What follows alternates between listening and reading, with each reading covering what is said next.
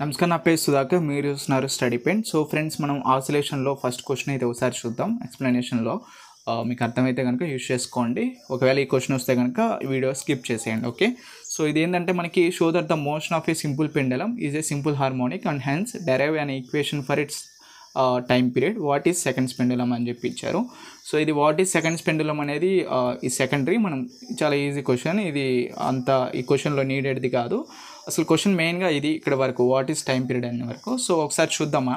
ముందు ఒకసారి డయాగ్రామ్ అయితే గీద్దాం. సింపుల్ పెండులంకి సంబంధించి సింపుల్ పెండులంకి సంబంధించి డయాగ్రామ్ గీస్తే మీరు చాలా చాలా ఈజీగా ఈ క్వశ్చన్ అనేది రాయగలరు. Okay, so diagram గీసుకోండి. సో ఇది ఒక లెంత్ ఎల్ తీసుకోండి. So length L. సో ఇక్కడ ఒక బాబ్ అనేది తీసుకోండి. నేనైతే నార్మల్గా వేస్తున్నాను, మీరు నీట్గా వేయండి. ఓకే, ఇక్కడ ఒక బాబ్ తీసుకోండి. ఇది మాస్ ఎం అనుకోండి. ఓకే, సో ఇప్పుడు మనకి ఇది ఒక యాంగిల్ ఫామ్ చేస్తుంది ఇక్కడికి. సో ఇక్కడికి బాబ్ వస్తుంది. ఓకే ఓకే, మీరైతే నీట్గా వేయండి, నాకైతే సరిగ్గా రాలేదు. ఓకే, సో ఇప్పుడు మనకి ఇక్కడ ఒక యాంగిల్ తీటా అనేది ఫామ్ చేస్తుంది. ఇక్కడ కూడా యాంగిల్ ఫామ్ చేస్తుంది తీటా, యాంగిల్ తీటా. అండ్ ఈ డిస్టెన్స్ అనేది ఎక్స్ అనుకుందాం. అండ్ ఇక్కడ ఒక 2 యాంగిల్స్ అనేది ఫామ్ చేస్తాయి. నేను చెప్తాను ఏంటనేది తర్వాత. సో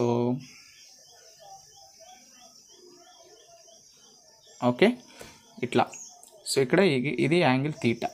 ఓకే, మీరైతే నీట్గా వేయండి, కొంచెం మీ మెటీరియల్స్లో చూసి డయాగ్రామ్ నీట్గా వేయండి, సరిపోతుంది. ఓకే, సో ఫస్ట్ మనం ఇక్కడ ఒక ట్రయాంగిల్ ఫామ్ అయింది కదా, ఈ ట్రయాంగిల్కి ఒక నేమ్ ఇద్దాం. OAB ఇచ్చేద్దాం. Fine. So okay, fine. So ఇప్పుడు మనం కన్సిడర్, సో మనం గీసింది ఇక్కడ రాద్దాం. Consider L is length of simple pendulum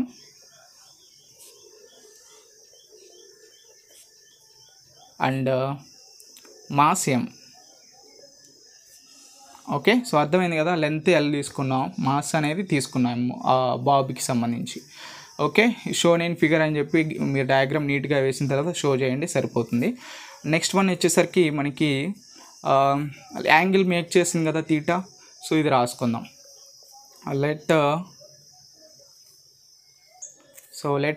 angle ఏది మేక్ చేసింది, let Bob is making an angle theta. Okay, ఇది ఒక పాయింట్. నేను స్టెప్స్ వైజ్గా చేస్తున్నాను. మీరు మెటీరియల్లో అంటే మీకు అర్థమైతే కాన్సెప్ట్ బాగుంటుందని చెప్పి చెప్తున్నాను. Okay, angle theta. So at which angle theta ఎప్పుడు which vertical at instant. Okay, ఎట్లా చేస్తుంది యాంగిల్ విచ్ ఈజ్ వర్టికల్గా అట్ ఇన్స్టాంట్గా మనకి యాంగిల్ అనేది ఫామ్ చేస్తుంది అనమాట. ఓకే, సో యాంగిల్ అనేది ఫామ్ చేసింది. నెక్స్ట్ మనకి ఏంటి, యాంగిల్ ఫామ్ చేసిన తర్వాత సో ద వెయిట్ mg అనమాట. సో ఇక్కడ నాబ్కి సంబంధించిన వెయిట్ ఉంది కదా. సో ఎప్పుడు మనకి ఈ వెయిట్ mg అనేది మనకి రిసాల్వింగ్ కాంపౌండ్స్ అని ఫామ్ చేస్తుందంటే after making an angle theta at vertical instant. ఈ స్టెప్ రాసిన తర్వాతే మీకు నెక్స్ట్ రాయాలి. బికాస్ యాంగిల్ తీటా అనేది అంటే వర్టికల్గా యాంగిల్ తీటా మేక్ చేసిన తర్వాత నెక్స్ట్ స్టెప్ ఏంటంటే తీటా మెయిన్ చేసింది కదా, the weight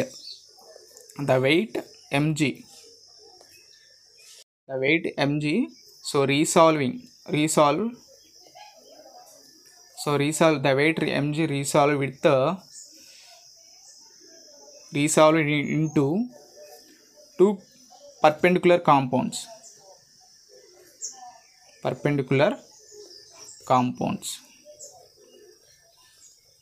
so wait mg అనేది బాబు mgకి 2 పర్పెండిక్యులర్ కాంపౌండ్స్ అనేది ఫామ్ చేస్తుంది. 2 పర్పెండిక్యులర్ కాంపౌండ్స్ అంటే ఏంటి, ఒకటేమో ఇది స్ట్రైట్గా వచ్చేది, ఇది మనకేంటంటే వర్టికల్గా ఒకటి ఆసిలేట్ అయింది కదా, ఇది టెన్షన్ అనమాట. ఓకే, అది బ్యాలెన్సింగ్ టెన్షన్ చేసేది ఒక కాంపోనెంట్. ఇంకోటేమో మనకి ఇది,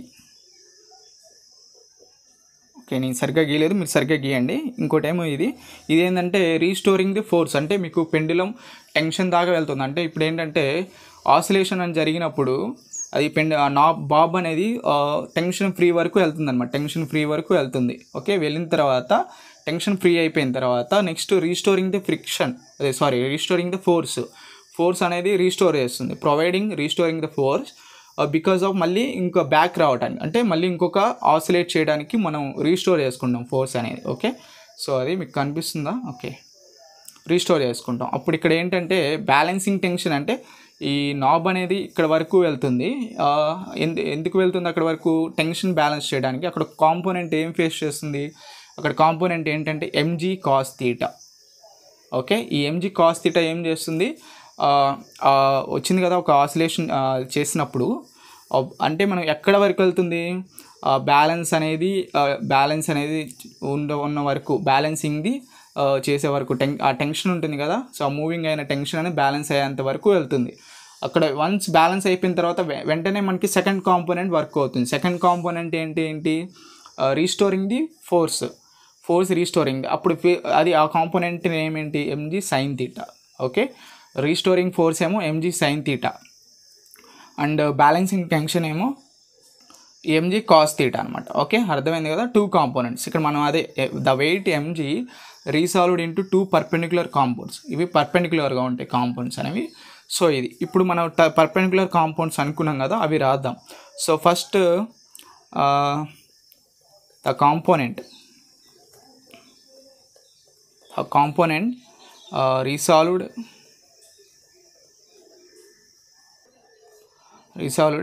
mg sin θ, mg cos θ తీసుకుందాం. mg cos θ to balance tension. Okay, ఇదే కదా మనం అనుకుందాం mg cos θ. ఇంకో స్టెప్ ఏంటి? ద అనదర్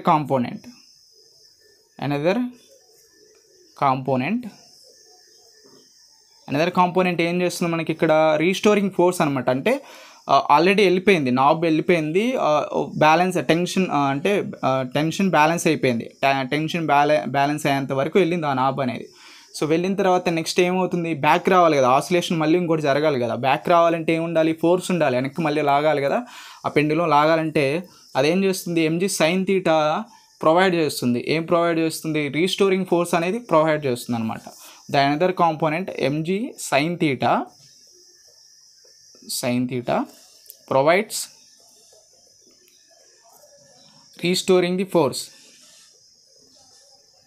రీస్టోరింగ్ ఫోర్స్ అనమాట. ఓకే, సో అర్థమైంది కదా? mgకి sin θ, mg cos θ, ఈ 2 కాంపోనెంట్స్ ఏం చేస్తాయో అర్థమైంది కదా. సో ఇది స్టెప్. నెక్స్ట్ వన్ ఏంటి? ఇప్పుడు మనం cos θతో పని లేదు మనకి. ఓకే, సో mg cos θతో పని లేదు. ఇప్పుడు మనకి mg sin θ. Because of why mg sin θ? మనకి అది ఫోర్స్ అనేది మళ్ళీ రీస్టోర్ చేస్తుంది, మళ్ళీ ఇంకో ఆసిలేషన్ అనేది ఫామ్ చేస్తుంది. మళ్ళీ దీంతో పని ఉంది ఇప్పుడు మనకి. సో అదేం చేద్దామంటే, ఇప్పుడు ఫోర్స్ అనేది మనం అనుకుందాం కదా, రీస్టోరింగ్ ఫోర్స్ ఏంటి? F ఈజ్ ఈక్వల్ టు ఏమొచ్చింది ఇక్కడ? mg sin θ. సో బట్ ఇక్కడ ఏంటంటే రీస్టోరింగ్ ఫోర్స్ అనేది బ్యాక్ వస్తుంది.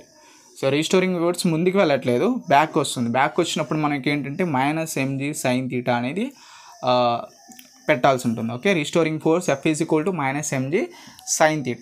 బట్ మనకి తెలిసిన ఫోర్స్ ఫార్ములా ఏంటి? మనకు ఆల్రెడీ ఒక ఫోర్స్కి సంబంధించిన ఒక ఫార్ములా తెలుసు కదా, we know that ఏంటది formula? F is equal to ma అనమాట. సో ఇది ఫార్ములా. ఓకే, ఇది ఒక ఫార్ములా అయితే F is equal to mg sin θ, ఇది ఇంకో formula F is equal to ma. Okay, so F is equal to ma. అర్థమైంది కదా? అప్పుడు మనకి ఏం చేద్దాం? కంపేరింగ్ చేద్దాం. 1 and 2 కంపేరింగ్ చేద్దాం. సో ఇప్పుడు ఇది 1 అనుకుందాం, ఇది 2 అనుకుందాం. Comparing 1 and 2.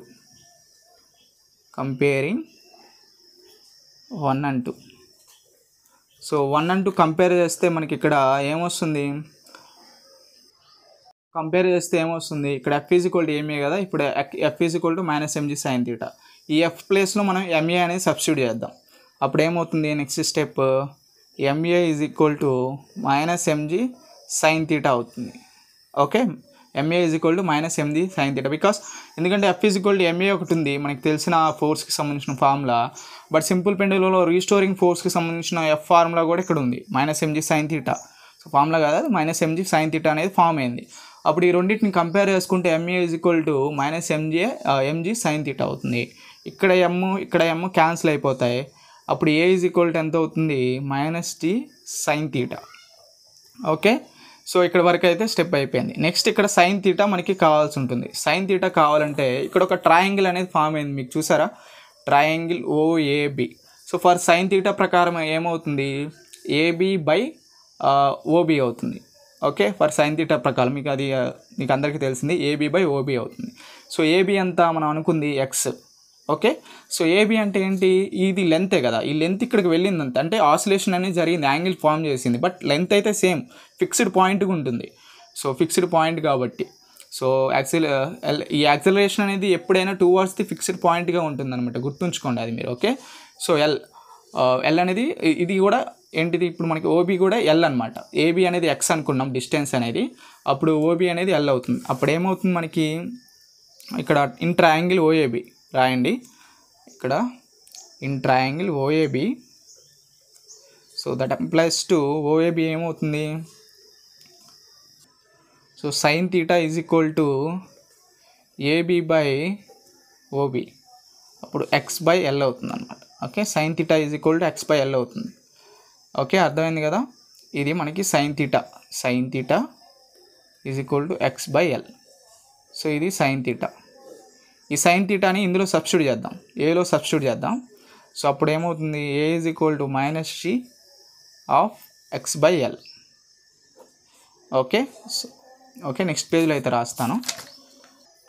సో ఏమొచ్చింది, ఏ ఈజ్ ఈక్వల్ టు ఏమొచ్చింది, minus C X by L కదా. సో ఎక్స్ అనేది బయటికి తీసుకుందాం, ఈ జీ అనేది లోనికి పంపిస్తాం, అప్పుడు minus of G by L of X. Okay, so ఇప్పుడు ఇంకొకటి ఇక్కడ ఏంటంటే, ఏ ప్రపోర్షనల్ టు మైనస్ ఎక్స్ అయినప్పుడు, జీ బై ఎల్ అనేది G by L is constant. అంటే జీ బై ఎల్ అనేది కాన్స్టెంట్ అయినప్పుడు ఏ ప్రపోర్షనల్ టు మైనస్ ఎక్స్ అనేది అవుతుంది. Okay, A proportional to minus X అనేది అవుతుంది అనమాట. ఓకే, సో అర్థమైంది కదా ఈ స్టెప్ అనేది. సో నెక్స్ట్ వన్ వచ్చేసరికి క్వశ్చన్లో మనకి ఇక్కడ నెక్స్ట్ స్టెప్ ఉంటుంది. ఈ క్వశ్చన్లో స్టెప్ తీసుకోండి, the motion of the simple పెండలం ఈజ్ ఏ సింపుల్ హార్మోనిక్ తీసుకోండి. ఓకే, ఇది రాయండి క్వశ్చన్లో. సో అయినప్పుడు మనకి ఏమొస్తుంది, ఇక్కడ రాస్తాను నేను, మీకు అర్థమవుతుందా ఫ్రెండ్స్ నేను చెప్పేది? ఒకవేళ అర్థమైతే కనుక కింద కామెంట్ సెక్షన్లో కామెంట్ చేయండి. సో మీకు అర్థమైనట్లయితే, ఒకవేళ మీకు కన్ఫ్యూజింగ్గా ఉంది, మా మెటీరియల్తోనే కొంచెం నీట్గా అర్థమవుతుంది, మీరు చెప్పేది అర్థం కావట్లేదు అనుకుంటే కనుక అది కూడా మెన్షన్ చేయండి కామెంట్లో. నేను నెక్స్ట్ వీడియోస్కి నేను ఇట్లా అర్థమయ్యేలాగా ఇంకా వేరే మోడ్లో అయితే చెప్పగలను. ఓకే, సో ఫస్ట్ మనం ఇక్కడైతే రాద్దాం. So hence the motion of simple pendulum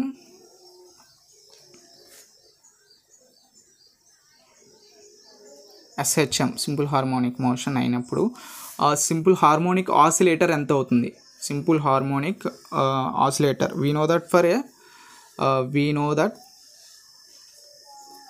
we know that for simple harmonic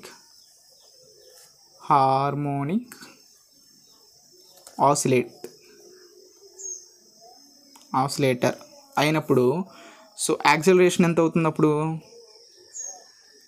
acceleration is equal to A is equal to minus omega square X.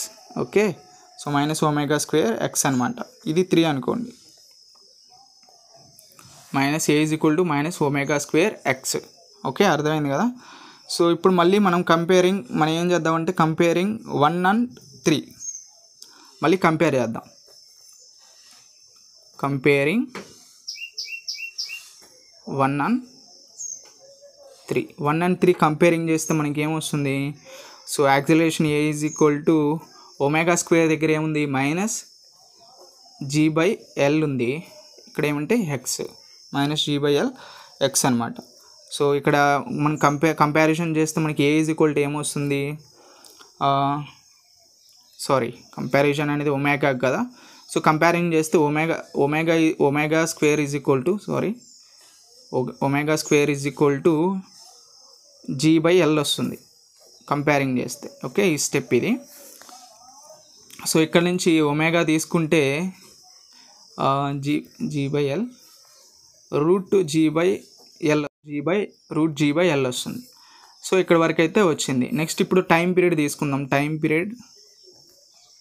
Period t is equal to ఎంత మనకి, time period t is equal to మనకి formula తీసు 2π/, omega.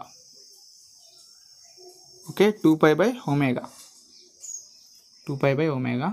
So omega అంటే route g/l కదా. So అప్పుడు 2π/√g/l కదా. So reciprocal చేద్దాం. So reciprocal అయితే చేద్దాం. సో రెసిప్రోకల్ చేస్తే మనకి 2π√L/g అనేది రావడం జరుగుతుంది. ఓకే, సో ఇది మనకి టైం పీరియడ్. సో ఇది మనకి కావాల్సిన వాళ్ళు ప్రూవ్ చేయమన్నది. సో ఇప్పుడు మనకి సెకండ్ పెండులం అనేది ఒకటి ఉంది కదా. సో ఇది ఏంటంటే the pendulum with the time period of 2 seconds